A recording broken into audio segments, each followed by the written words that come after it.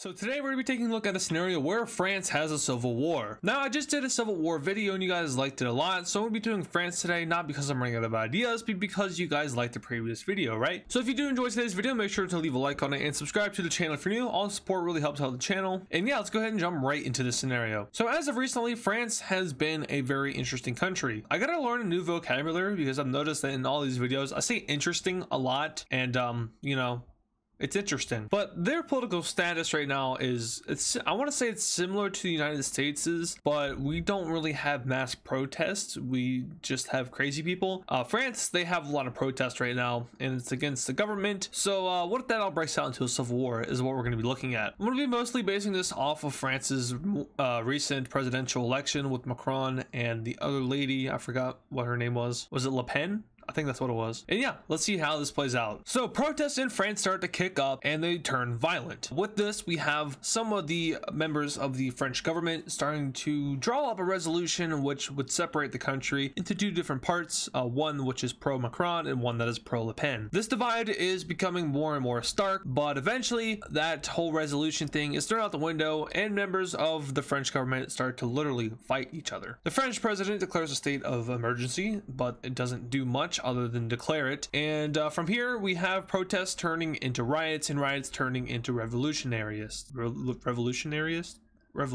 people who want to overthrow the government, something that France knows a lot about. Eventually, groups in southern France start to rise up and they began to take over large parts of the country. This also happens in northern France, and in addition to this, a pro-reformist party takes place of Paris. So now France is in a full-on civil war with three different groups, being the reformists in Paris, we have the original French government in the blue, and then we have the, let's call them the pro-French revolutionaries in the red. Heads are about to be chopped off, including Macron, who is he's killed before he can leave Paris. With this, the world is going to look at France and sigh, because once again France has a tendency to have a revolution every couple of years, and they're a little bit overdue for one. So here it is happening now. The red team makes plans to meet up with each other and also to cut off a large portion of blue France over here. So by doing this, they start a spearhead out and eventually connect up with each other, establishing a chain of supply, but also cutting off this part of France from France. From here, France starts to invade France even more, while France starts to invade France up north. So now the blue team is going to go ahead and launch an invasion into this part of southern France. Since this is, I think, technically the weaker part, it might be the same or it might be better, I don't know, but they want to take this part out and then focus on this part up north, because this part is probably about to have Paris and they do not want red team in Paris. So the blue team starts to move across the southern French countryside and is making some pretty substantial gains. Blue team France has been hitting the gym, obviously. Central blue team France falls over to the red team, which allows for them to reorganize their troops and set up a better defense against this blue front line. Up north, we have the red team completely taking out the green team and taking control of Paris, and from here they're going to go ahead and invade the northern Normandy area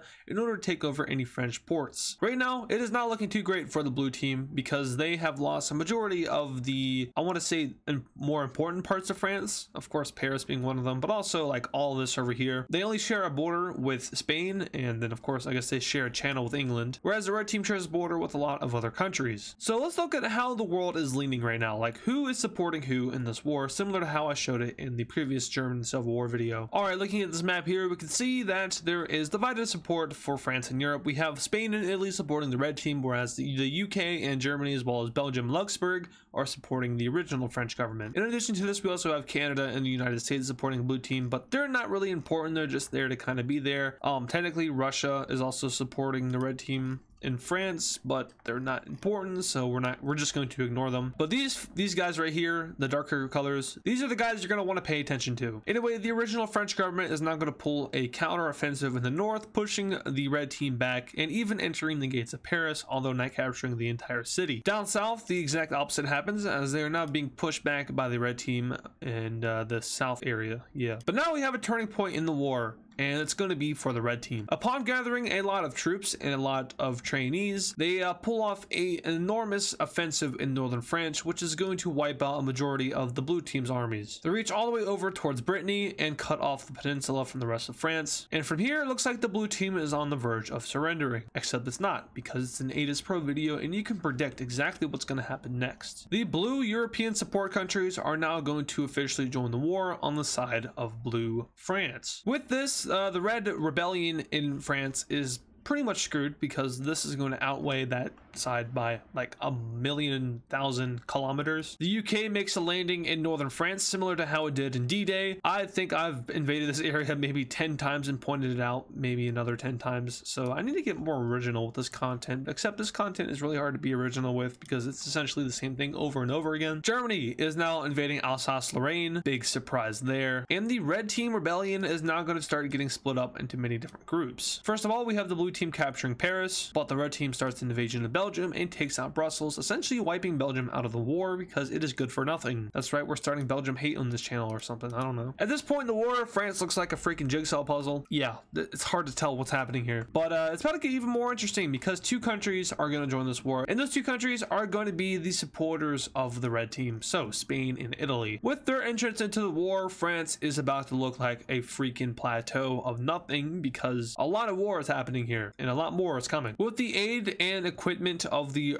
Italians and Spanish, red team France is now going to kick ass in the south. France is pushed out of France and Spain starts its invasion of the western French coast. The UK and the original French government managed to wipe out a rebellion group in the north and push back the red team from Paris. However, a large front line of Romance languages are coming. Now it's interesting because I look at this and we see Spain, France, and Italy fighting together. Those guys are all part of the Romance languages, and then we have the UK and Germany, which are part of the Germanic languages. They're supporting Blue France, and of course technically Blue France is a part of the Romance languages, but it's essentially a war of languages here. Germany invades and liberates Belgium. Never thought I'd say that. And from here we have the UK and Germany meeting up and taking over the coastline over here in France, cutting the red team off from the Northern Sea, but it's not like they'd ever have access to that because the UK wouldn't allow it. Eventually all of northern red team France is wiped out, and we now have ourselves a one-on-one fight with one ginormous front line. Hey, just a side mission over here, but Germany is secretly sneaking troops into Austria and down onto the border of Italy. That will be important later. Anyway, to make things a little bit more easier for the blue team here, we have the Netherlands joining the war on the side of the blue team. They mostly just joined to allow for the access of British and German troops in their country, and they're not going to send any equipment or troops down to the front lines. The blue team makes a slight advance in the south, making good gains against the Italians, but against the Spanish, they were having some struggles as they are continuing to push up the western French coast. The Italians essentially fold over here in the east, and a lot of France goes back to France, and France begins its invasion of France.